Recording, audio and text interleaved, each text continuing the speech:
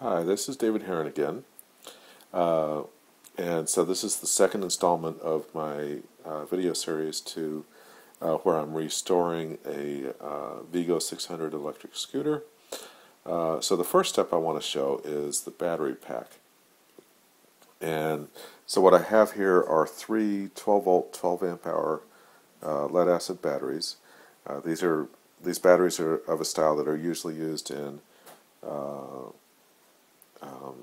like UPS systems or emergency lighting systems, but they're also used in electric scooters, electric bicycles, and so on. However, more recently, in the last couple of years, lithium-ion batteries have replaced them.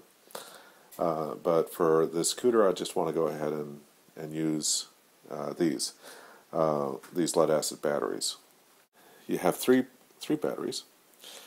And the way they're wired is in series. So you can see a loop here and a loop here, which means that you've got positive, negative, positive, negative, positive, negative, hooked up in a series.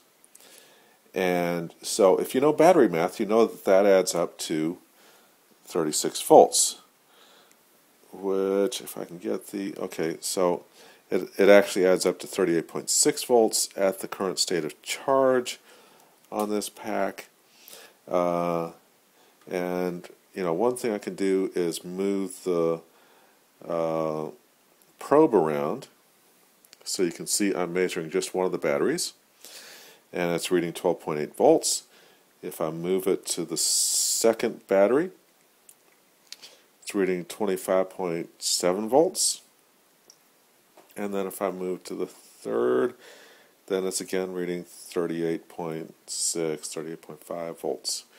Okay, so that is one of the things I wanted to show was just this little piece about battery math is you've got 12 volts here, you add a second one, it becomes 24 volts, and a third one, it becomes 36 volts.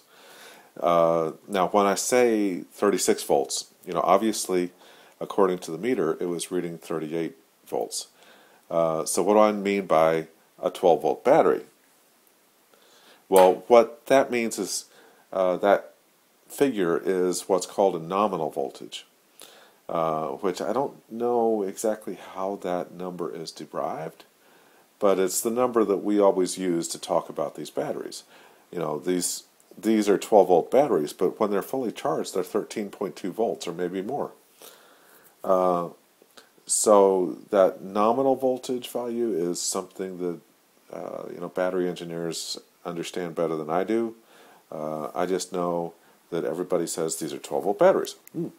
All right, so in terms of going into the scooter, I already know that this size of battery fits perfectly inside the battery box because this is the exact kind of battery that was in there before. Okay, the last thing I want to say is about the characteristics of these batteries. They're heavy. They are literally a lead brick. Okay, so the advantage of lithium-ion batteries, like those are lithium-ion batteries, the advantage of lithium-ion batteries is energy density, and therefore they weigh less for the same amount of energy.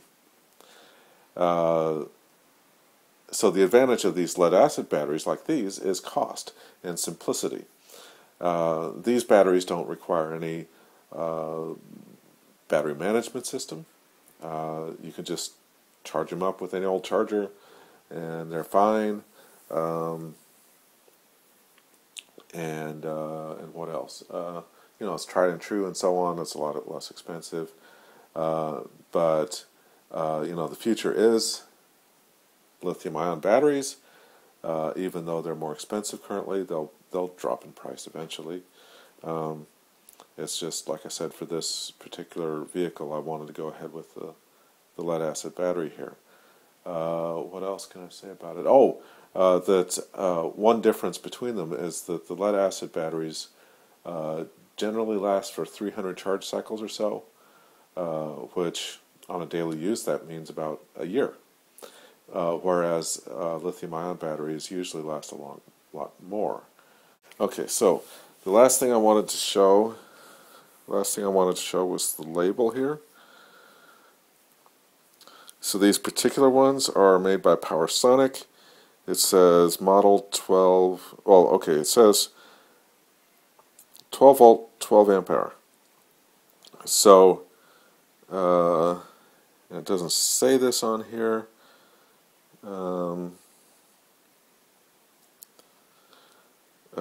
One thing it says is that this is lead, so don't throw it away in the trash can.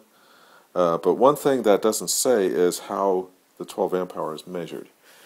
And so they measure this usually at a 20-hour rate, which means that if you were to discharge it at a rate that would equal a 20-hour discharge period, then you would be able to extract 12 amp hours from the battery.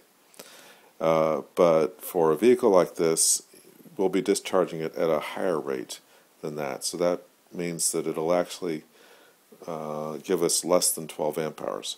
Again, this is David Heron. You can follow me at longtailpipe.com, which is a blog where I write about electric vehicle issues, or on Vias for Voltage, which is a community I run that has thousands of members from around the world talking about electric vehicles. So thank you for watching, and I'll be producing more videos soon about this electric scooter.